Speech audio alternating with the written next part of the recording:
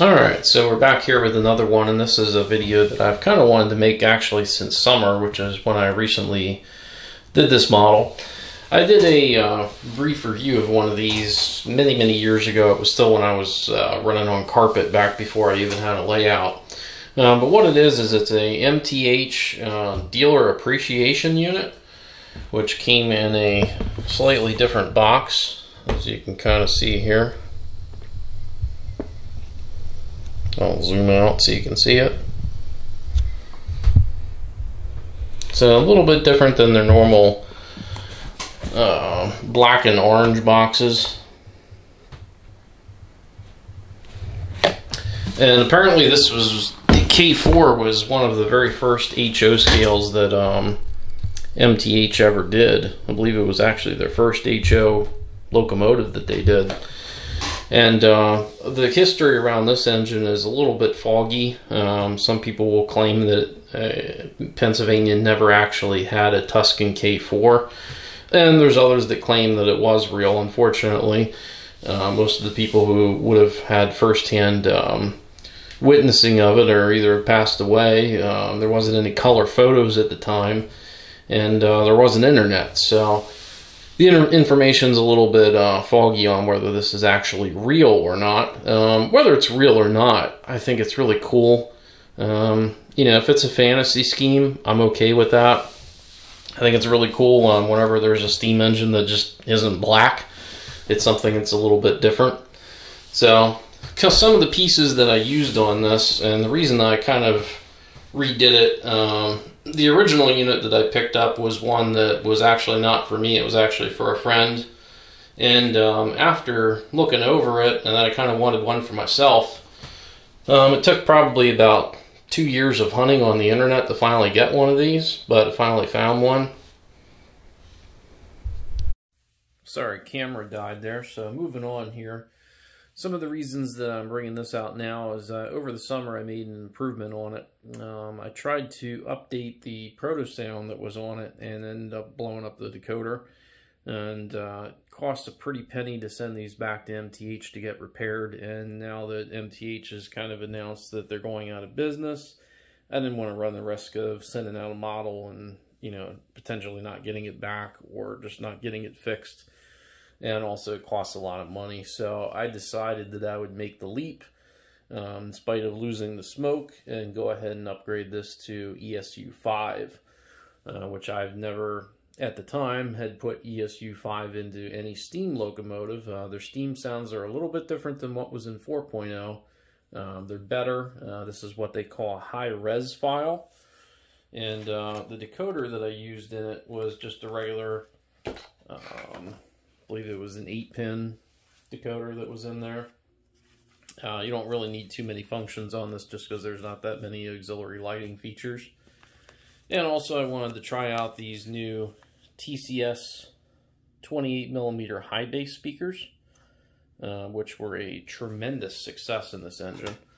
They're a little bit too thick to be using in diesels, but for most steam locomotives you have a big tender to work with. There's not a big tender in this one. It's a relatively short tender, even for an HO scale model.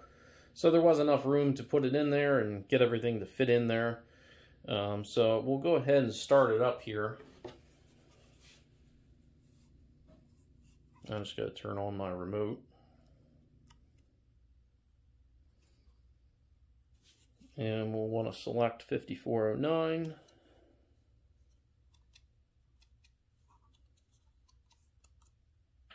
Okay, we got 5409.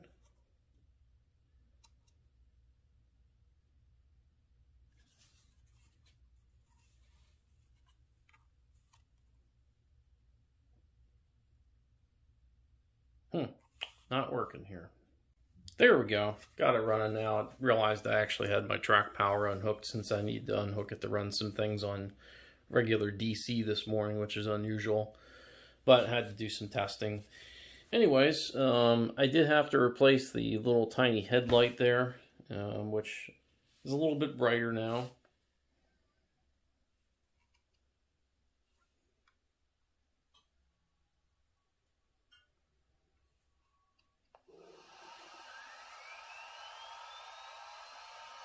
And I went ahead and fired it up here.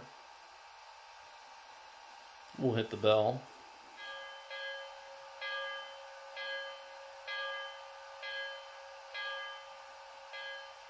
Now, while this is an ESU5 file, the horn, well, not the horn, but the whistle is actually pulled from the sound selection set, which is an add-on that you can download to your lock programmer software.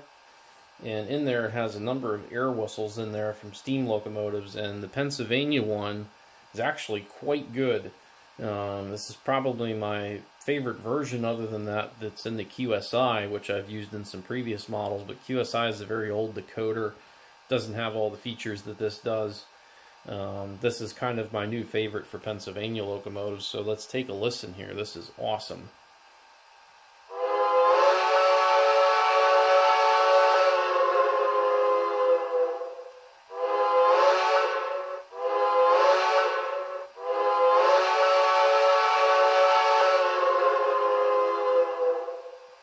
Love that horn.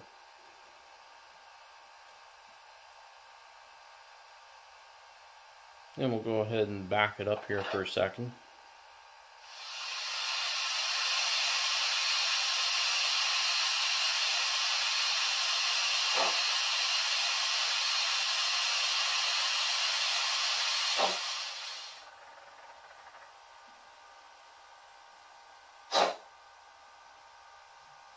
You don't get a sense of it on camera, but those chuffs are so loud and so clear. When this engine's rolling by, you can actually feel it vibrating through the wood itself. Feels amazing.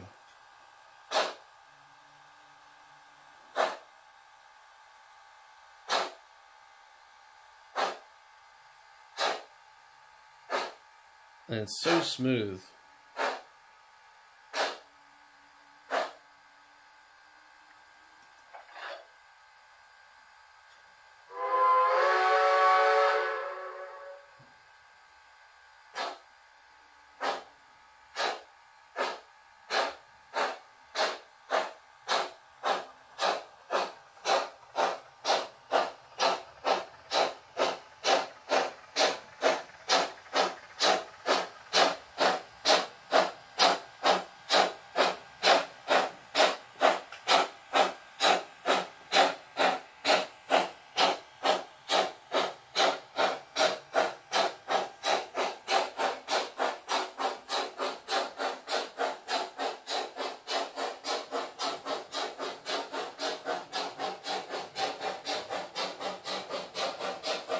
And while it's very loud, it's also very clear. There's no distortion whatsoever.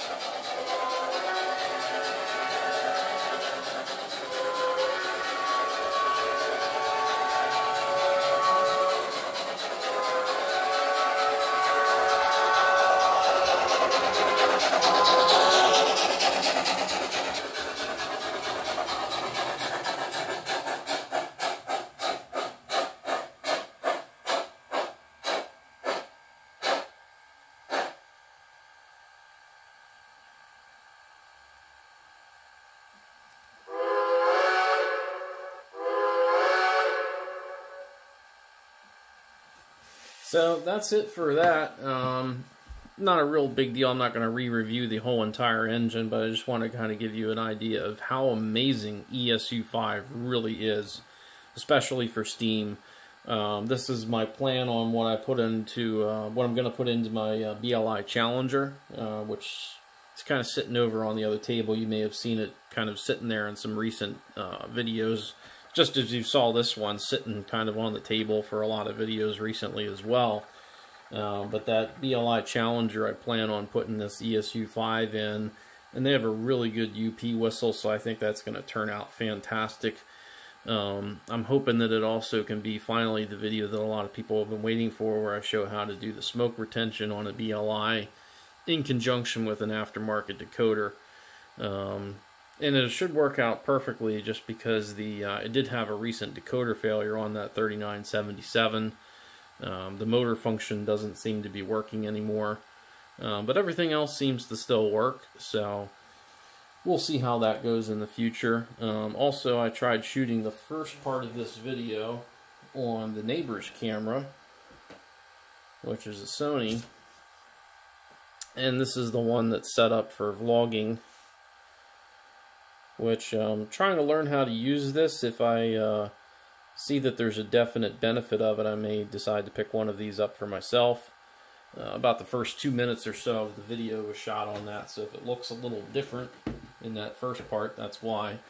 Ran out of batteries, so I wanted to film the whole video on it, but ran out of batteries.